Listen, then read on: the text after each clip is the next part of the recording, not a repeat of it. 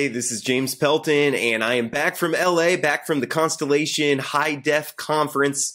I have a lot of thoughts that I want to share from the conference and just kind of give you my take on crypto going forward. But Constellation DAG is the biggest thing in crypto right now, okay?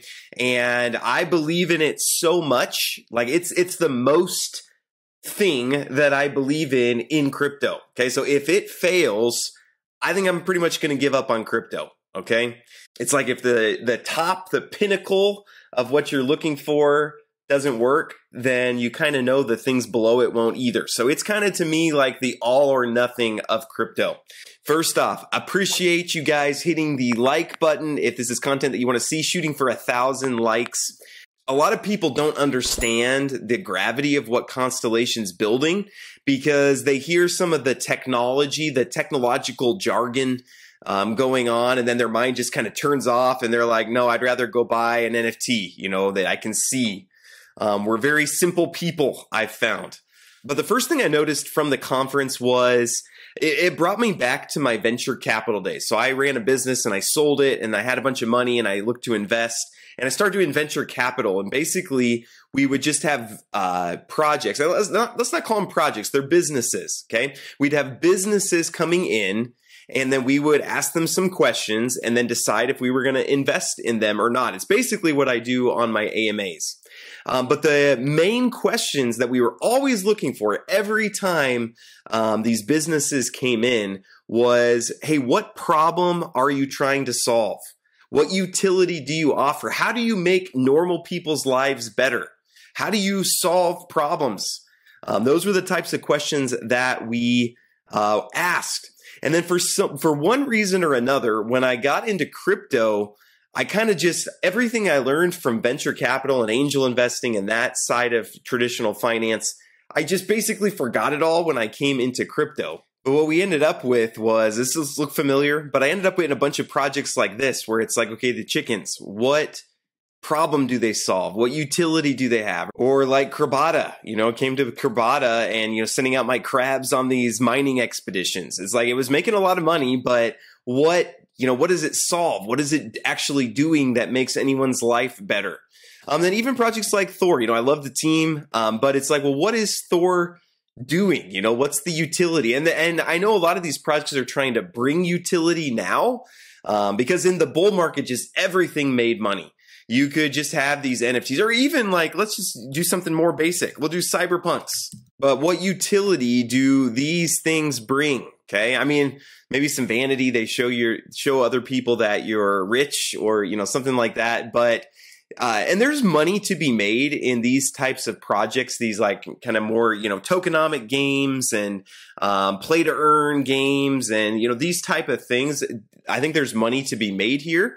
But if you fast forward 10 years, it's not going to be these types of projects that are still around. It's going to be the ones that actually did something that changes the world. So I don't know why it took me, you know, so long to realize this. It really took the bear market coming, and then you could see which businesses had utility, were necessary, and which ones were just kind of something fun to do with your money.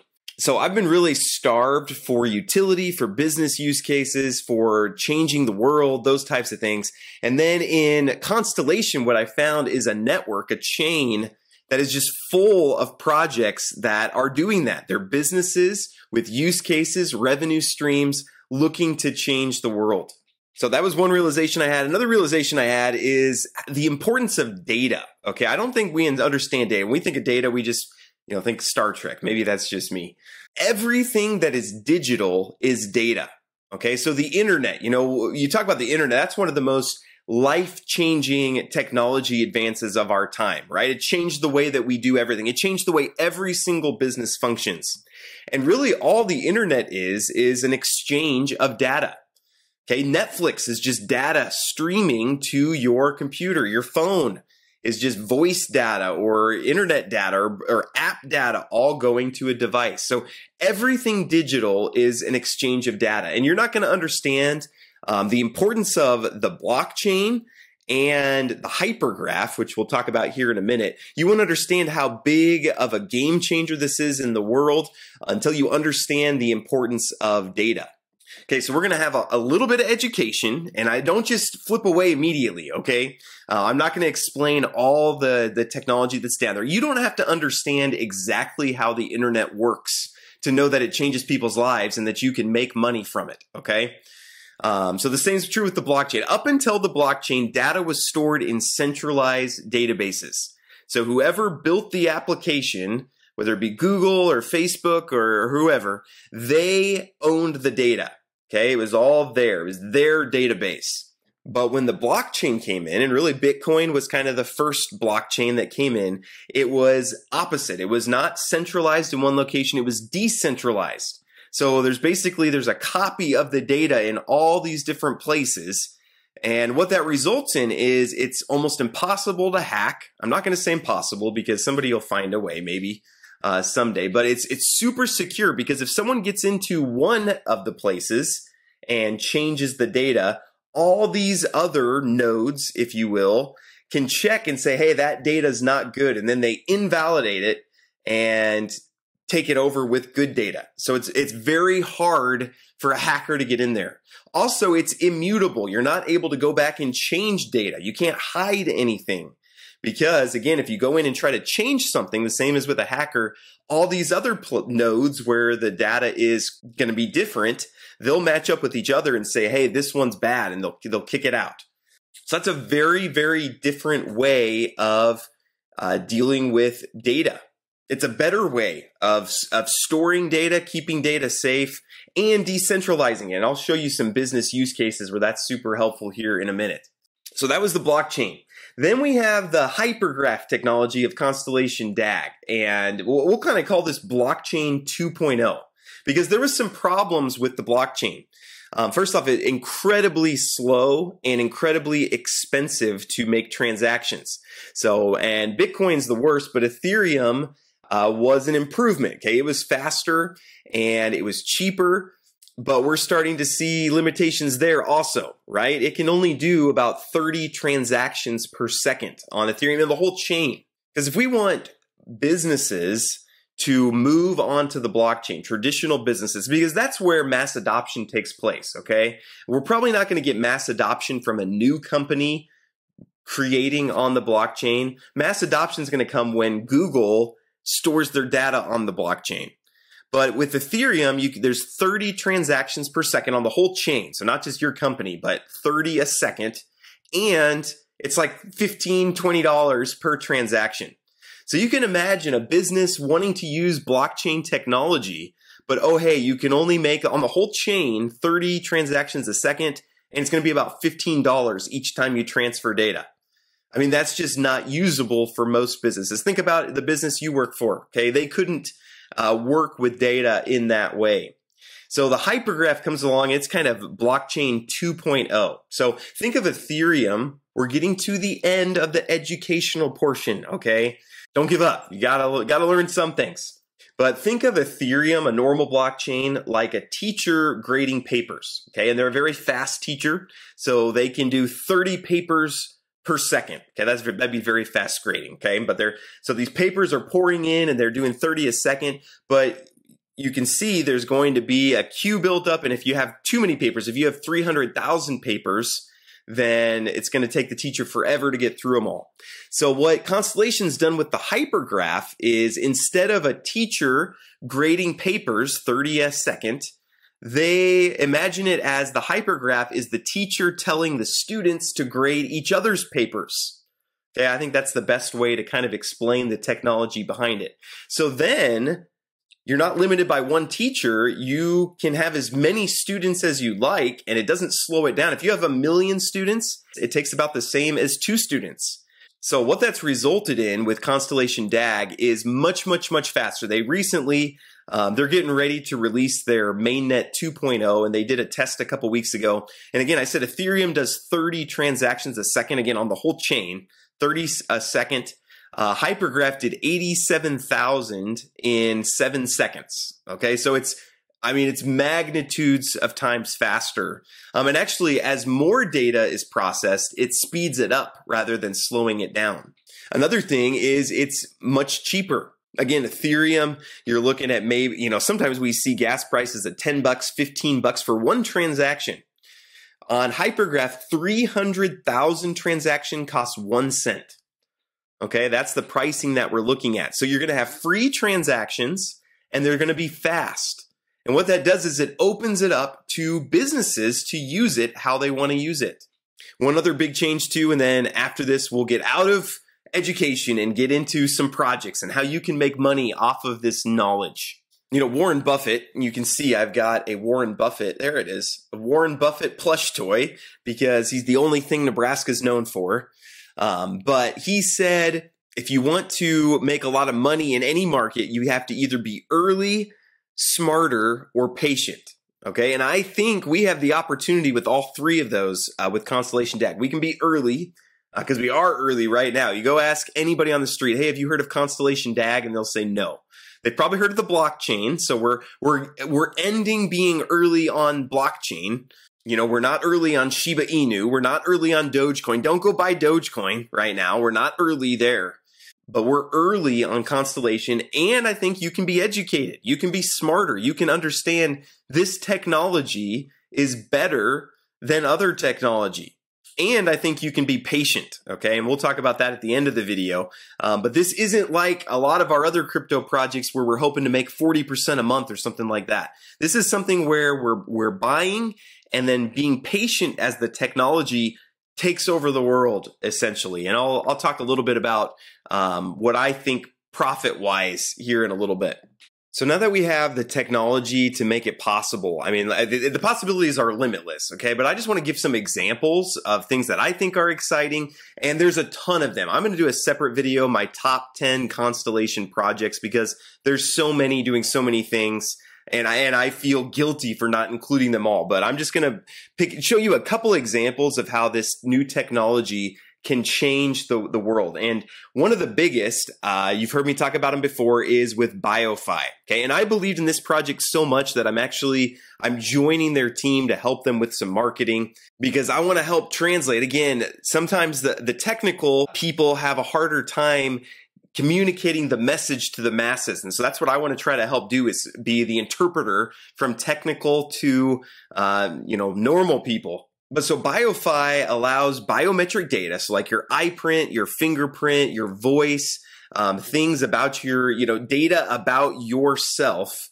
And normally that's data that we don't necessarily want a company to have, right? Like I don't necessarily want Google. We let Apple have our face for facial recognition, but it's kind of like, do we really want Google to own my thumbprint and all these things? So the beauty of what Biofi is doing is they're taking your biometric data, they encrypt it, and they put it on the blockchain. Okay, so no one owns it. No one has access to it. But it's out there available to be used. And so there's a whole bunch of different ways that they're using this right now. I think the one that seems to be picking up the most is this SATEC technology.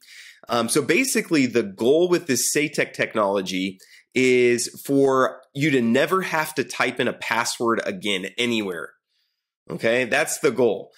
Every website you go to, ideally, in a perfect world, it would just see my face, my webcam would see my face, my microphone would hear my voice, and it just would let me into every website. And that's what SATEC technology is doing. They've been partnering with a lot of the big phone providers in Africa. I have an AMA coming up here soon with one of those to put this SATEC technology on their phones. Again, so you don't have to do a password, you can use biometrics. And this is really exciting. I don't mean to turn this into a Biofi video, but usually when you make things more secure, it makes them more inconvenient. So like, you add two-factor authentication where you have to text, to log into something. That's more secure, but it's less convenient. When they made passwords have to be, add a bunch of special characters. That made it way more secure, but again, it's more inconvenient. And Biofi's SATEC is the first thing that I've probably ever seen in security that makes it more secure and more convenient at the same time. And they've kind of started in Africa because, since their technology is emerging, it's easier to change the way that, African mobile providers are doing things than it is to, get in touch with Verizon and say, do this on all your phones. But I think we're approaching a day where you never type in another password ever again. And the blockchain makes that possible. Another one is the Alkimi Exchange. Okay, so the Alkimi Exchange, you don't understand how much your data is worth to Google and to Facebook. That's Google and Facebook makes all their money from your data. Okay, and then taking your data and giving it to advertisers, and the advertisers pay them for the data basically. But your data is being sold all over the place. Okay, and you don't see any profit from it. So what Alkimi Exchange is doing is it's taking your data, putting it on the blockchain, and if anyone wants access to it, they have to pay you for it. So you make money off of your data being used, okay? And again, this is only possible if it was decentralized. You couldn't have a centralized business doing it this way. Genico, the same way, and again, these are just 3 examples, but Genico, the same thing with your healthcare data, right? Healthcare data can't be shared. That's very private stuff, but there's a lot of research companies and doctors and hospitals that want healthcare data. And now this creates an exchange where your healthcare data, you can keep it private if you want, or you can sell it yourself to the hospitals and to the pharmacists and all those, the drug manufacturers, and then you get paid for your data if you want to. It's just decentralizing everything, putting you in control. So again, those are just 3 examples. I mean, I could go on and on and on and on. Again, I'm going to do a separate video with my top 10 Constellation projects. But I hope that starts to kind of open up your mind to see, oh man, there's so many new things that can happen because of this new technology. And the blockchain made it possible. And also Constellation made it possible because you couldn't do these things if you were doing $15 per transaction and 30 a second. These things just wouldn't work. So, but then this new technology from Constellation is so powerful that we even have the US government's getting into it. So the Department of Defense, which uses a ton of data, they said centralized systems, so again, those databases that are centralized are too expensive and not fast enough to process, validate, and manage the volumes of data required for making quick decisions in the field without significant security risks. So the Department of Defense has signed a contract. So this isn't even like a potential partnership. There's a signed contract between the Department of Defense and Constellation DAG, where they've seen the technology and they've said, hey, when the Department of Defense, we know that the blockchain is where our data needs to be. It can't be in a database anymore. And Constellation DAG is the blockchain technology that is going to be useful for making this happen. Okay. This is big. This is very big. No one else is doing anything like this.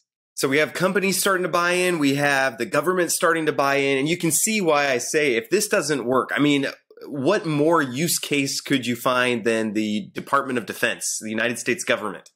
And that's why I say if this doesn't work, then I don't think crypto is going to be what we thought it might be. Okay. This is the make or break thing for mass adoption on the blockchain, in my humble opinion. So then comes the question, well, so how do I make some money? Okay, and it's funny how we as humans think. I'm the same way, but it's like changing the world, that's great, yada, yada, yada, yada, yada. How do I make money from it, okay?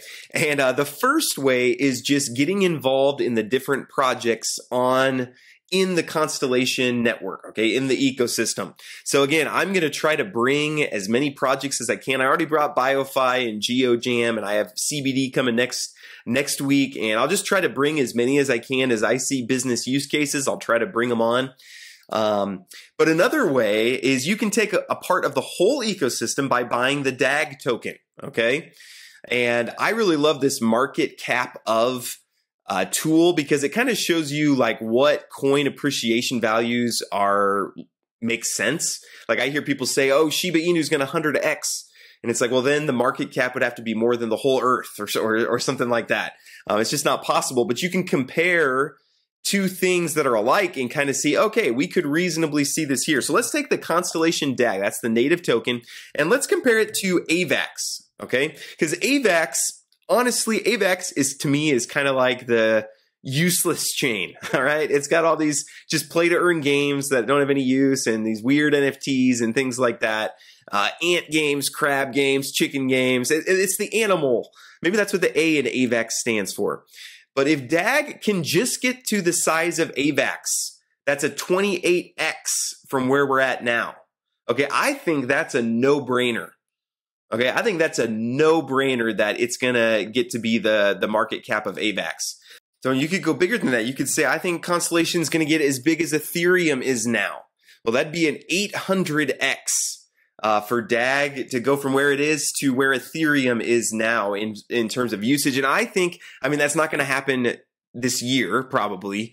But I don't think that's an unrealistic expectation over the next 5 years. I mean, who knows? It's hard to know the time horizons on some of these things, but I don't think that that's an unrealistic expectation. So getting DAG at this price when it's low, it's not commonly accepted. I think that is a great investment in your future. And if you get up to 250,000 DAG, you can soft stake. That's how many tokens you need for a node. So if you get 250,000, which at these prices would be about $27,000, then you can soft stake for a node. But just grabbing it and holding on to it, I mean, you know, waiting for this 785x, and it has more utility than Ethereum does. Okay, so I mean, I think I wouldn't be surprised to see it 1,000x, 2,000x, something like that.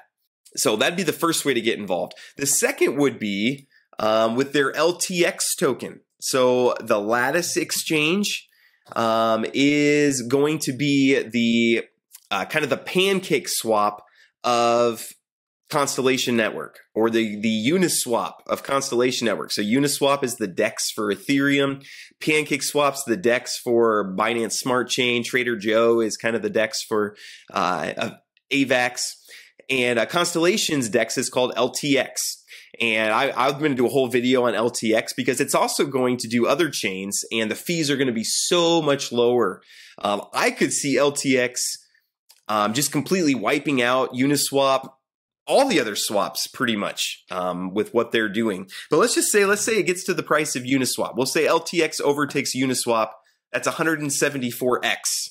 Again, so buying that LTX token at these prices and just holding it and waiting for something like this. Even if it does, we'll say pancake swap. Okay, I mean, that wouldn't be too hard. That'd be a 26x for it just to overtake pancake swap. So it's like, do you think the exchange that the Department of Defense is going to be using could overtake pancake swap? I mean, we're in here for a big culture shift in crypto. Okay, and I don't think these type of things, pancake swap, are going to go away. But I just think there's a lot bigger use case for DAG and LTX than what we see here. So if you want to buy DAG or LTX, you can get it off KuCoin. So I use these DCA bots, and you can just say, hey, I want to buy, let's say DAG. I want to buy, we'll say $50 of DAG every day, or I want to buy $250 of DAG every week, or something like that. Or I want to do the same thing with LTX. Then it'll just go in, and as long as you have USDT in your KuCoin account, it'll go ahead and do this. You can see I have these bots running. I have Quant, which I do another whole video talking about that. Ethereum, Bitcoin, ADS, which is that Alkimi Exchange, LTX, and DAG. And I also do DCA Biofi, but they're just not available on KuCoin yet. So that would be one way to buy, is just get on KuCoin. Another is with their Stargazer wallet. And we didn't talk much about this, but the Stargazer wallet is Constellation's wallet. And so you can buy direct on there. You can say, I want to buy Constellation, and minimum is $50, but I want to buy $250 of DAG on here. Confirm, that'd be 2,100 DAG. And then it'll come and just let you buy with your credit card. So you don't even have to be crypto savvy, and you can put money into DAG and into LTX and into these coins and hold. And I think people have a little bit of a hard time because we're so used to just these short-term gains in crypto. Like, that's what we're looking for, is, hey, I need to get my money back here in the next 3 days, or the project's going to fall apart. But that's not how venture capitalists think. when people are putting money into Facebook or into, you know, the Silicon Valley type companies, nobody thinks I want my money back in the next 3 weeks. The wealthy people who put money into there, they say, I want 1,000x in 5 years or 10 years. Okay, that's what they're kind of doing. And that's what we're looking at with these projects. And that's part of the reason they haven't exploded the way that they might. Okay, I just wanted to quickly show you this trailer video they did. I think it's really well done, and I'll kind of give my reactions to it as we go. I've always wanted to do a reaction video, so here's the start of that. But yeah, this is a trailer for Constellation.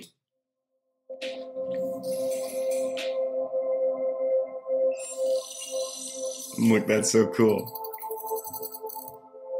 So techy. Say hello to Constellation. Hello. A distributed network that enables fast, scalable solutions for organizations who need to process and transfer data securely. Okay, and actually, I want to pause 1 second. I won't pause too much. I know that's probably annoying, but even in that first sentence, I think there's like, it's basically just what I said earlier, but I think sometimes sentences like that you hear, oh, a distributed ledger for data, for companies to access data, and it's just, you kind of turn your brain off. But it's just what I was talking about earlier. Founded during the crypto winter of 2018 by tech veterans Wyatt Melvin. Super nice guys. Got to meet all these guys, and they're all super nice, down to earth. We believe that in order for the DLT space to truly garner DLT is distributed ledger. Is needed. By leveraging DAG technology, edge computing, and AI, Constellation's Hypergraph is truly the first DLT built with big data in mind. Since our beginning, we've seen our goals at Constellation manifested. We witnessed industries, developers, and individuals who share our vision and want to engage with our platform, creating all sorts of exciting new opportunities we never could have imagined. March 2020, Constellation partnered with Quant to launch a universal connector for Overledger. I need to do a video on Quant. API to connect to any blockchain through Overledger. Upcoming. That month, our mainnet launched, where we switched from ERC20 to our own native token, DAG. This is a big week for us this week as we prepare for Ben Jorgensen, super nice guy. April 2020, Constellation gets the attention of the U.S. military, and we were awarded a contract by the U.S. Air Force. In July 2020, from air defense came space defense. Constellation was chosen to chair the blockchain working group within Space Isaac. September 2020, Lattice Exchange was launched to support the many new projects building on Constellation. Talked about that. That's the LTX token. Raising millions of dollars for launchpad projects. The Lattice Gateway is a looking glass into the ecosystem, empowering individuals to participate in various products across the Hypergraph. In January 2021, we partnered with software company Splunk. Splunk's a huge software company. To more than 15,000 of their clients. In February 2021, the Constellation community helped launch Stargazer Wallet's really nice wallet that powers not only the Constellation ecosystem, but the future of interconnected blockchain networks. March 2021, we partnered with Mobi, the Mobility Open Blockchain Initiative, who work with a number of major partners to shape the future of so like driving data, going to the blockchain. Again, couldn't do that on Ethereum. The launch of Alkimi Exchange. We talked about Alkimi. That's that ADS token. On the Hypergraph. Alkimi aims to restore the value exchange between advertisers, publishers, and users. In July 2021, Constellation took the stage at the Crypto Mundo event in Madrid, leaving with a host of new Spanish Crypto Mundo. We have so much coming. I'm so excited to share with everybody because it's going to take the entire industry by storm. In August 2021, we launched our flight program, an educational accelerator for projects who wish to utilize the Hypergraph. I have an AMA coming up with that drone company also. Super cool. The success with the U.S. military meant that in August 2021, they expanded the role of Constellation within the Department of Defense, awarding us a contract with U.S. Transcom. With this contract, we will start working towards securing data for one of the largest data producers in the world. September 2021, GeoJam, a graduate of our the conference was at the GeoJam headquarters. By combining DeFi with real-world experiences, GeoJam is creating a new economy for artists, creators, and fans alike. In October 2021, Constellation acquired hardware company Door Technologies. This enabled us to combine our existing mobile node infrastructure with the Door traffic miner, creating the largest mesh network. So yeah, it's a device that keeps track of foot traffic. Our second flight yeah, and then this is the drone company. I'm gonna have an AMA with them. Drone delivery, autonomous drone delivery. I love it. Talk about changing people's lives. Hypergraph. Since the inception of our flight program, more than 75 Finavant is Biofi. We kicked off 2022 in style by partnering with Helium, enabling the secure and private transfer of millions of data points from the Door traffic. So yeah, Helium's working on getting a network, not Wi-Fi, but similar to that, but like a web that is everywhere. To talk about our work with the federal government on blockchain adoption. Learning about entry points of which can impact your business. On June 29th, a live demo run of our testnet with 2 node clusters during the Hypergraph hour showed 80,000 transactions in 7 seconds. And we were able to show that we can run consensus successfully in parallel. Later in summer 2022, Mainnet 2.0 Genesis block is on track for a summer release. Yep, should be here in August sometime. Development of state channels. Constellation is the key to a data-driven economy and has been on an incredible journey over the past few years. We are trusted by some of the biggest companies and institutions on Earth and are quickly becoming a household name within the blockchain world. This is just the beginning for Constellation, and we look forward to building the future with you. This is the opportunity to actually create our own market, our own world that directly reflects our ethos and our values. It's a ticket to freedom, man.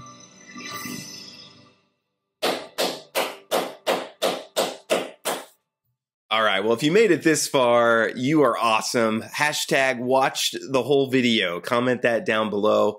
But yeah, appreciate you guys. I hope this is helpful for you. Again, I'm not trying to shill anything. Constellation's not paying me to make a video or anything like that. I just believe that this is the biggest thing in crypto. It's the most use case, the most revenue streams, and I'm just excited about it, and I want you to be a part of it. So again, if you found this helpful, please hit the like button. Really do appreciate that. But yeah, hope everybody has a great rest of your day. Thank you.